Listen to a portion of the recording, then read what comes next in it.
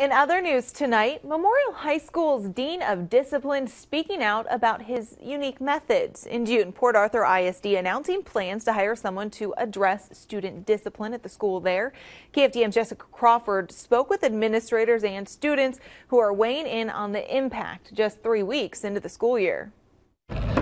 Good morning, Ms. Pam. I was checking up on the status of that young man that we're going to meet with this morning. Memorial High School's Dean of Discipline is taking steps to address student behavior. Misbehavior in the classroom.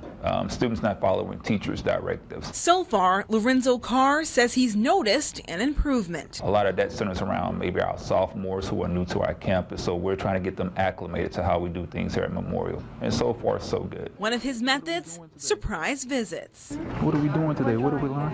When students sense that administrators are going to come into the classrooms and they're going to come into the classrooms unannounced, it tends to keep them on best behavior. Some students welcome it. When the teacher is talking, I want to listen to her. I don't want any disruptions. You're trying to do your work and the teacher has to take time out of, teaching to discipline a student. And now with the Dean of Discipline, I actually noticed, people are actually changing. He also works with officers to make sure crime outside the school doesn't come inside. But some teens will still misbehave.